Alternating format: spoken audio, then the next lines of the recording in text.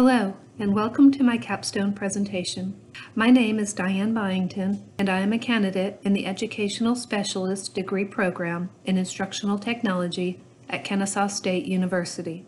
I also have a Master of Arts in Teaching from Georgia College and State University, and my undergraduate degree is a Bachelor of Science in Business Accounting from Liberty University.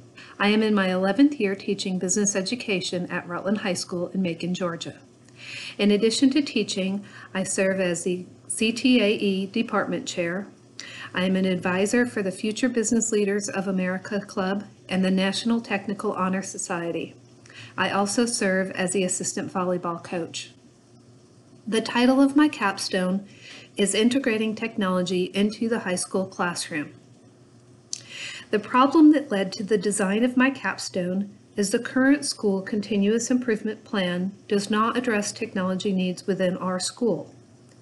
Teachers are currently using technology, mainly Microsoft Word, to prepare their lesson plans and create assessments. Some are using technology, such as YouTube videos and PowerPoint presentations, for instructional delivery. All teachers use technology to perform non-instructional tasks, such as attendance and grading. There is a need for teachers to integrate technology into their instruction and utilize digital learning strategies with the students. The goal is for the students to be using technology. The goal of this project was to provide teachers with an online archive of technology tools and instructional tutorials and resources available for teachers to access at their convenience. It was hoped that as the teachers learned about the technology tools and integrated them into their instruction, the students' technology use would increase and student achievement would increase. The plan for this project consisted of creating a technology resource page on the school website in a section titled Technology Resources for Teachers. Teachers would be able to access links to interactive educational Web 2.0 tools, tutorials about how to use the tools, and videos about how to implement digital learning tools in the classroom. The effectiveness of this project was to be evaluated a couple of different ways. In order to assess the effectiveness of the technology tools, I wanted to conduct informal observations of teachers and students using the tools. In addition, using pre- and post surveys for teachers and speaking with teachers individually, I hope to gather quantitative data to determine the effectiveness of the project. The capstone project deviated from the original proposal in a couple of ways. The first was the timeline changed due to a couple of different issues. Our school is guided by district goals and initiatives that override school goals. The overarching district initiative for the 2019-2020 school year was to get students reading on grade level. The focus of professional learning for teachers would be learning and implementing literacy strategies. As a result, professional development for the school year would be focused on the goal of learning literacy strategies, implementing the strategies, and analyzing the effectiveness and reflecting on these literacy strategies. In addition, we had an administrative change at our school with a new principal and 2 new assistant principals. After consulting with my mentor, we decided I would still be able to create a web page for teachers to access different digital tools and resources. However, because of the laser-like focus on literacy strategies, getting students reading on grade level, administering county benchmark tests and STAR 360 tests to determine and evaluate students' Lexile levels, there was not an opportunity to present professional learning and coach or mentor teachers. Furthermore, as the spring of 2020 semester progressed, schools closed due to the COVID-19 pandemic.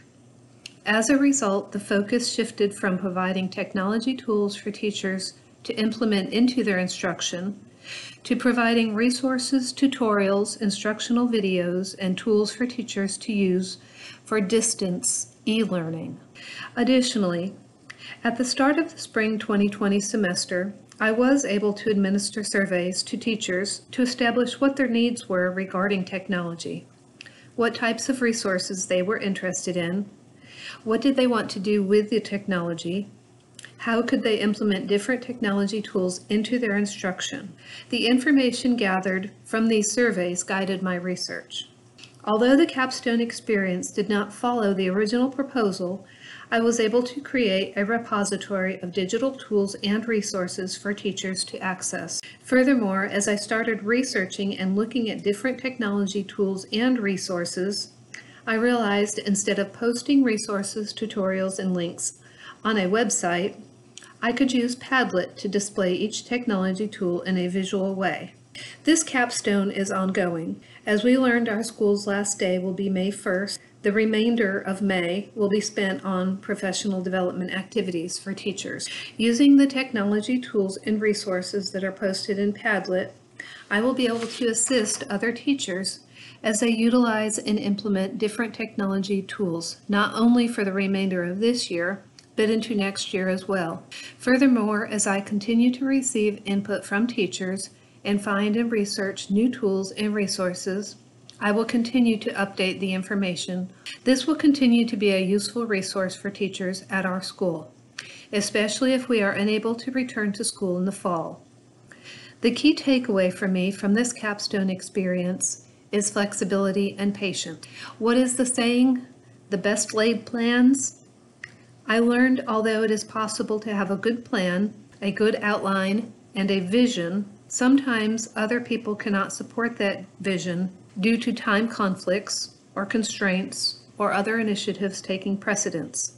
As I reflected on my original proposal, I realized some of my objectives were quite ambitious and perhaps unattainable in the timeline I proposed. I was reminded how important it is to identify the objectives before starting the instructional design process. As Reiser and Dempsey write, educators and other instructional designers need to first identify the curriculum or course goals before initiating any kind of instructional design.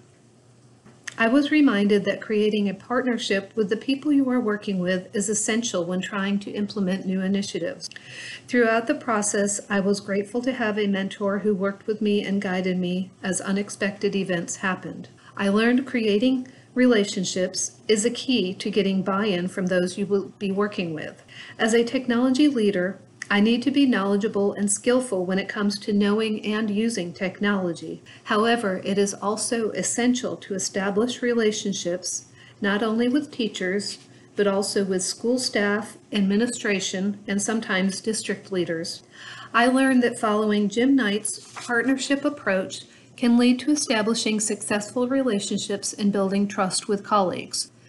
Being able to conduct needs assessments to determine strengths and areas for growth, create surveys, and analyze data is another skill a technology leader should have. Additionally, a working knowledge of sound pedagogical practices and learning theories is essential as we seek to help others implement technology into their teaching practices. As Reiser and Dempsey write, in order to integrate technology, teachers need to have a general knowledge about technology, how to use both hardware and software, as well as how technology can be used to support teaching and learning. By creating an online archive of technology tools for teachers, I demonstrated I have the knowledge, skills, and dispositions to create, support, and manage effective digital learning environments. As I selected and evaluated digital learning tools and resources, I was able to communicate and collaborate with other teachers and help them learn to use digital tools as we transitioned to e-learning. In this way, I was not only able to develop an online archive, but also help facilitate the use of online and digital content by other teachers. Although I was able to evaluate the effectiveness and usefulness of the digital tools archive by sending a survey asking for teacher input and talking with teachers, due to circumstances discussed earlier, I was not able to observe or assess the impact of teachers using these tools. As Harrell and Bynum write, successful student use of technology in education hinges on knowing how to manage technology efficiently and overcoming barriers that come with integrating technology. Simply equipping schools and classrooms with technology is not the panacea for improving student achievement. I have realized through this process, sometimes we learn the most when we overcome barriers.